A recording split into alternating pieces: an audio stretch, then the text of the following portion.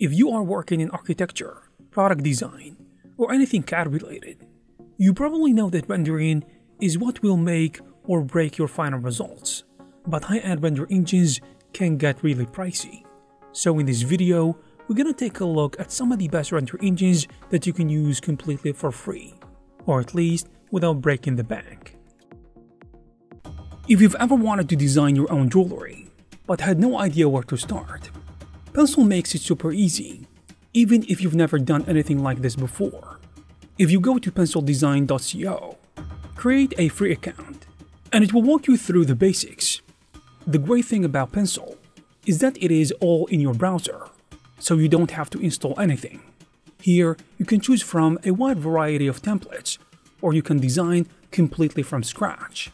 It gives you the ability to place stones, move elements around, select materials, and adjust its shape and size. It is very user-friendly and really easy to use, unlike complicated 3D software. It also features interactive design guides, which teach you to design jewelry in just a few minutes. Once your design is ready, you can generate high-quality photorealistic images, AI-based images for on-model or custom scenes, and then export an STL file for 3D printing and connect with vetted manufacturers to make a real piece. If you're into making and designing your own custom jewelry, check out Pencil Design today.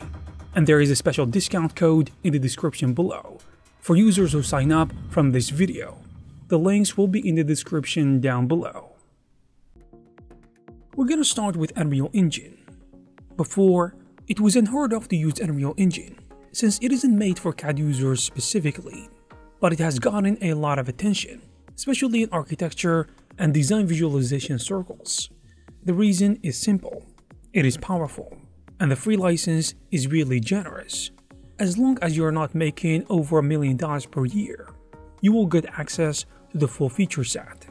This includes Nanite for massive geometry, and Lumen for real-time global illumination. It also supports path tracing if you need higher fidelity results. Combined with Quixel Megascans, which are also free to use within Unreal, you can build pretty detailed and realistic environments quickly with that. You can import from Revit, SketchUp, Rhino, or Blender using FBX. And there is a growing number of tutorials and templates tailored for ArcViz. The interface might be intimidating at first, but once you've got through some projects, you should be satisfied with the output for both still renders and interactive experiences. But if Unreal feels too much, Twinmotion is a good middle ground. It is also currently developed by Epic Games and shares the same engine underneath, but it is way more beginner-friendly. The interface is clean, and it is built around drag-and-drop workflows. You can quickly add animated people, traffic, vegetation, and even control the time of the day and weather. This is great when you need fast results for a client presentation or review, for example. You can also use the plugin version within Revit, SketchUp, ArchiCAD, and Rhino. So if you can make changes in your CAD tool, it will sync over in real time. It also uses the same Epic Games model, the licensing model. So the full-featured version is free if you are an individual or studio earning under $1 million per year. Now let's talk about D5 Render. If you're an architect, interior designer, or someone who uses CAD software in general, you should probably know about this. D5 works in real time, and it works using Unreal Engine under the hood, so you will get some serious lighting and shadow realism. The basic version is free. This alone makes it worth checking out. The free version already gives you ray tracing, in addition to 16K image export and 4K animations, with no watermark or resolution limits. You even get access to over 2,000 assets, including furniture, vegetation, and animated characters. It is mostly limited by size of the built-in asset library, but you can pay to unlock more content, in addition to collaboration tools and faster cloud rendering. But for many of you solo users, students, or even freelancers, the basic version already delivers more than enough. It also got a plugin for Revit, SketchUp, and Rhino, so you're not stuck doing workarounds to get your models inside your software.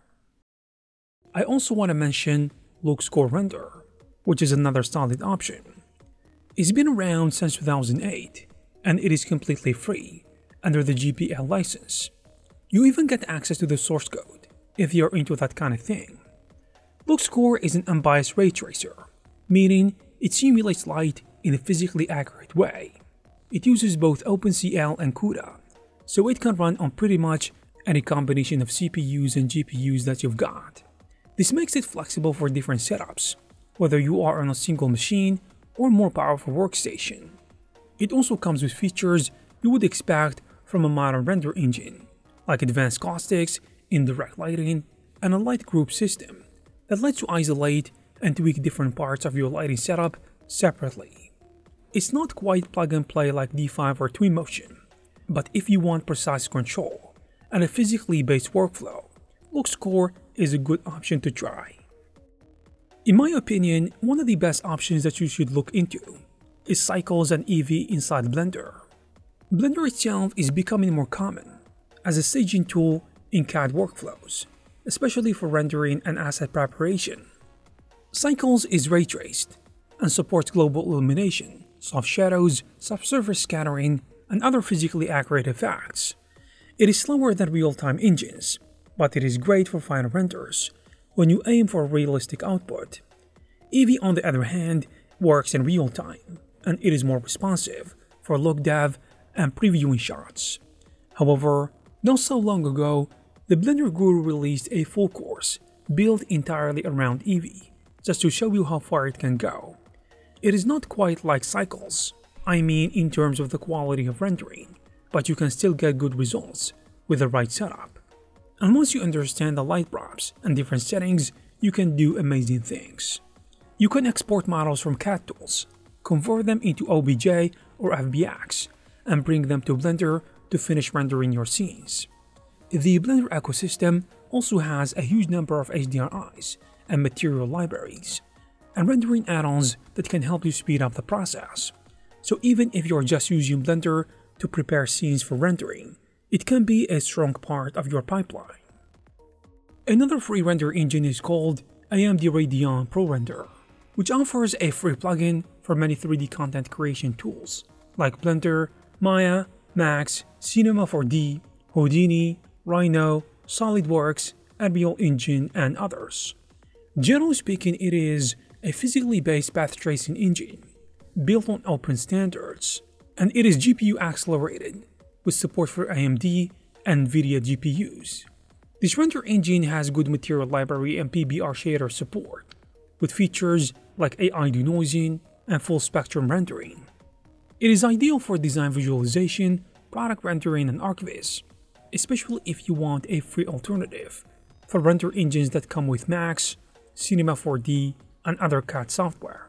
Its limitations depend on the hardware and drivers, because it is optimized for AMD GPUs. When it comes to community and documentation, AMD provides official documentation and community forums. The user community is spread across different 3D software, depending on the software that you have. So help can usually be found in those specific contexts.